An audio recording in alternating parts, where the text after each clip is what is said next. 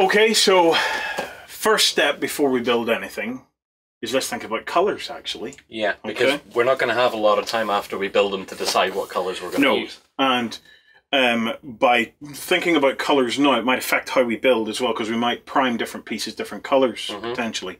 Now, there's only one way forward for this kind of a project, and that is the Army Painters sprays. Okay, definitely. The reason for that is it gives us the ability to put down a lot of colour quickly. It goes down really well, provided you read the instructions on the can. Okay, but also they have their paints colour matched with the actual sprays.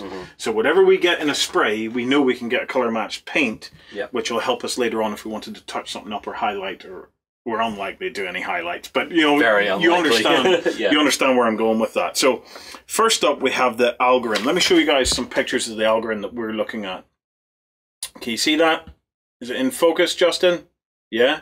So you can see they've got this kind of fetching red scheme, and then the Infiltrators have this kind of a darker scheme.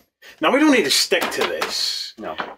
For a Beasts of War, we have our own requirements for color, and that's its high contrast because it needs to be visible on camera. So high contrast, John, what do we reckon? Will we go with the pure red? Yeah, I'd say pure red's the way to go, at least for the normal AI units. Yeah. For the Infiltrators, possibly a uniform grey with a red wash. Possibly. I'm very tempted to keep the Infiltration Squad. I see, if the Infiltration Squad is red as well, there's always the danger that you start to mix minis up.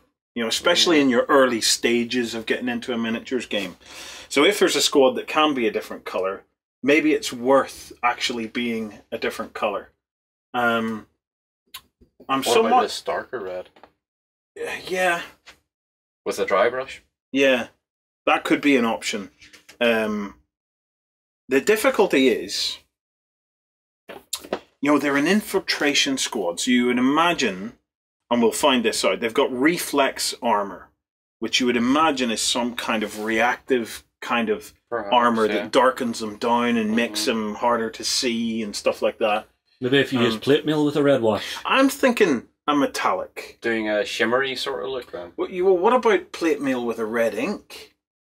Perhaps. Could that work? You know, to give them a slightly more metallic-y kind of a look. I don't know. I don't know on that one. Or gunmetal. See, the thing about gunmetal... Yeah, do you know what? We're going to go gunmetal on that one, John. Yeah. And with a dark wash. Just I'm always wary of introducing colour washes because it could end up looking rubbish. Whereas we know if we use the dark tones and the soft tones, it's going to shade it. But I'm more interested in shading it than... Well, we're going to run into the fact that it'll just look like the model straight out of the box with a bit of wash on it. That's true. That's true. So we're going to have to see how we can avoid that. Yeah. I'm not sure how we're going to avoid that in the time that's given.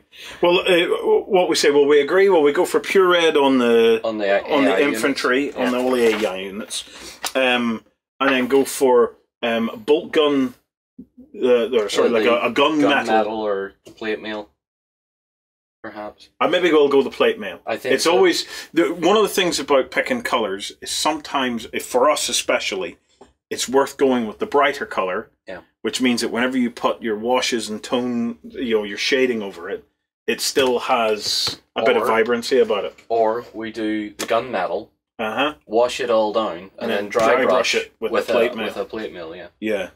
Then we've got two variations with the mid-tone. Yeah. Probably the next time you see this, we will have changed our minds. But if we do, we will explain. So that's what we're going to do for... That's what we're going to do for the Algren, okay? So, signed, sealed, and delivered.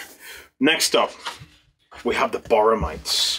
Now, the Borromites are a fascinating army because these guys, if you look at them, almost look like they have stone skin, okay? I have an idea. Okay. I'm thinking Wolf Grey. All right. For that really cold kind of skin. The difficulty with going Wolf Grey on it is then you have to highlight the likes of the chest areas and stuff like that Dry brush white. to differentiate them. Dry Could brush you just, you reckon we could just do more dry brushing on the chest areas? white. Yeah, I think so. So we could go Wolf Grey, Yep. which will give it that nice, cold, stony look. Other stone options, you could go Uniform Grey, but I think that's maybe a bit predictable. It's too Black and white. But yeah, It's too grey. It's yeah. nice to get some kind of a shade or a colour. You could go skeleton bone and go for a nice sandstone.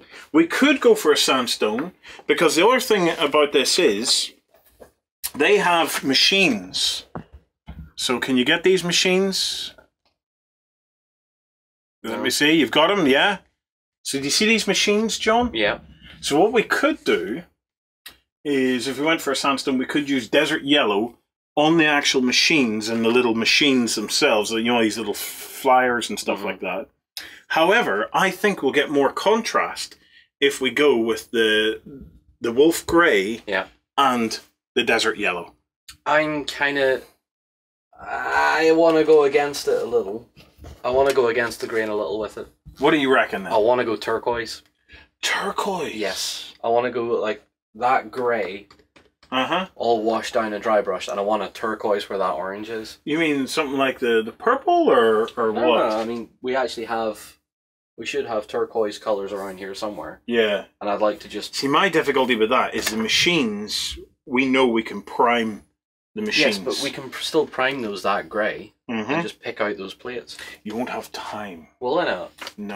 Are you I- sure I'm- about that? I'm Even fairly- if I have to take this home with me, I would like turquoise on it. Really? Yeah.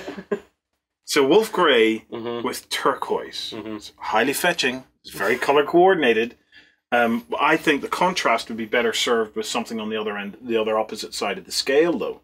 How so? So you'd Because rather I go think with the desert yellow? yeah, I think that the turquoise is in many ways too close a match to the Wolf Grey for us to get that, do you know, that high contrast colour thing that we're looking for. We know with the Aldrins we can get it with the red and the white. With flashes of white on that, we're going to get some nice kind of contrast there. My concern is that you going turquoise with the kind of the bluey grey would work if we had time to spend on them, and would work as a display army, you know, but I think as an army for what we're trying to achieve, we won't get the contrast from that we need. Why don't we use necrotic flesh? Yeah, we could use necrotic flesh, or even skeleton bone Or for that skeleton matter. bone. Yeah, because you have that more in a yellow-green scale. Yeah. Right, so where are we? Are we agreed that we're going to go with Wolf Grey for the actual organic parts and the stone bits, yeah? Yeah, well, let's do Okay. that, yeah. Right, so we're gonna do Wolf Grey, okay? Now, which of these colours are we gonna go? I'm going to have to relent and say desert yellow, aren't I? Let's do it. The reason being, look at that. Right? Yeah. You see where I'm going with that? You can get the if we can hold them a bit closer together. Yeah, you get the idea of the contrast. You can see that there's a contrast there. The contrast, it's there. But it's not as strong. I don't think it's as strong. There's something about the two tones. I think that there will stand out more on the actual machines itself. Yep. Right. So that is that. That's us. We're committed. We know the colours that we're going to try and go with. Yeah, we're going to go off now and work out what the next stages is.